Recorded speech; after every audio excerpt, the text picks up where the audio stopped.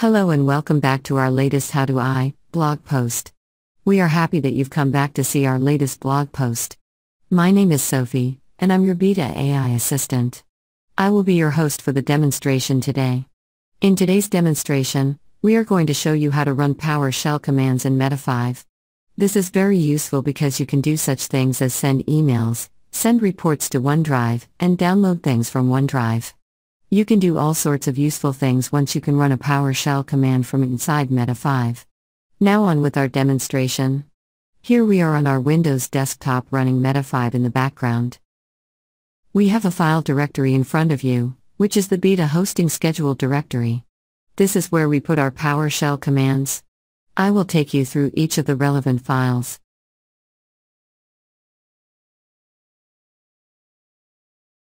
The first file you need is a file to create the secure string, which will be your password.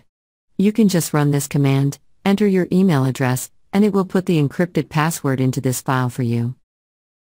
To show you what that looks like, I will just click on the encrypted password file. It is just a series of numbers and letters. It is the password to the BIDA common email address encrypted. The next thing you need is a BAT file to run a PowerShell command. This is a very simple file. You can see the PowerShell exe command. But notice the no profile and execution policy bypass parameters. These parameters are required with Meta5 to bypass script security for PowerShell commands. This is because Meta5 runs under a different profile than the Windows desktop. So you need to remember to put in no profile execution policy of bypass.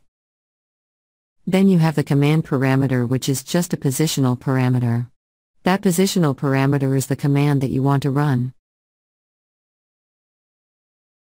In our example, we want to run a command to send an email to say that the ETL batch has finished. That is a very common thing that you want to do in data warehousing. You can see the first line is the name of the email address that is going to send the email. The password you can see is get content from the login password text file and convert it to a secure string. So we are getting that password, we are running it through convert to secure string, and we are assigning that to the password variable. And then we are creating credentials of a new object, which is automation PS credential. The argument list is the administration name, the email, the user we want to log in with, and the password for that user. From there we just send the mail message from BIDA common at Peter's business email. The subject is the BIDA weekday batch has completed. The body of which is also the BIDA weekday batch has completed. We are using the SMTP server of Office 365. We are using the credentials of credential and we are saying use SSL and use port 587. Now one note to mention. This email address must be authorized to send SMTP emails, and the default is to not be authorized. You can just do a Google search and ask how do I authorize Office 365 email address to use SMTP email. Now, there may be other ways of sending emails. We happen to be using SMTP, so those are the commands that you need. The text will be on the blog post, and you can see the commands here in the directory. Now we are going to go over to the Meta5 desktop. We are going to open this capsule, run BAT commands with results. We have an icon, run BAT file, and the icon is the iApplication icon.